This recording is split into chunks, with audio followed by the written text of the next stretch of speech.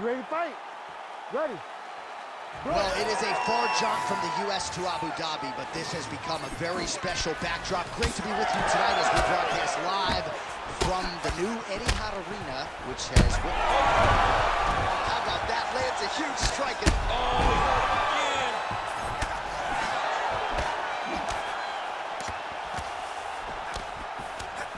And now leather being thrown on both sides. Oh, big left hook there.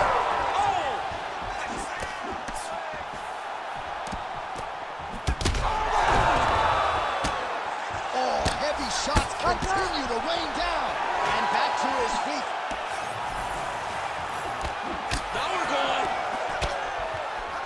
And landing some nasty strikes. Oh, uppercut. That would hurt bad.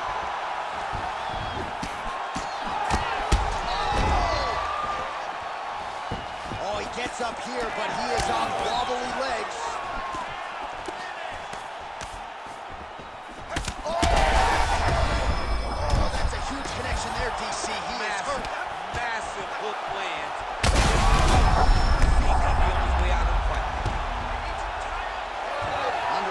Now to go in what has been a very fast-paced opening round here.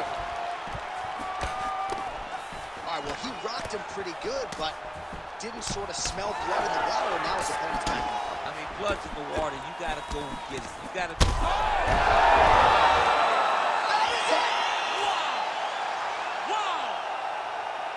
Yeah, man, crowd loving it. Just a gorgeous shot there to end the fight. Really just the way he drew it up. He found the opening and capitalized on it to the utmost extent. Nicely done to finish the fight.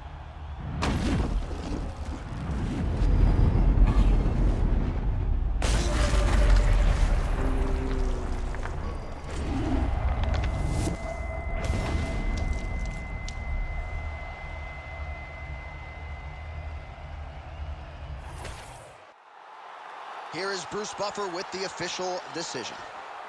Ladies and gentlemen, referee Herb Dean has called a stop to this contest at 2 minutes, 29 seconds of the very first round, declaring the winner by knockout, Bad Intentions.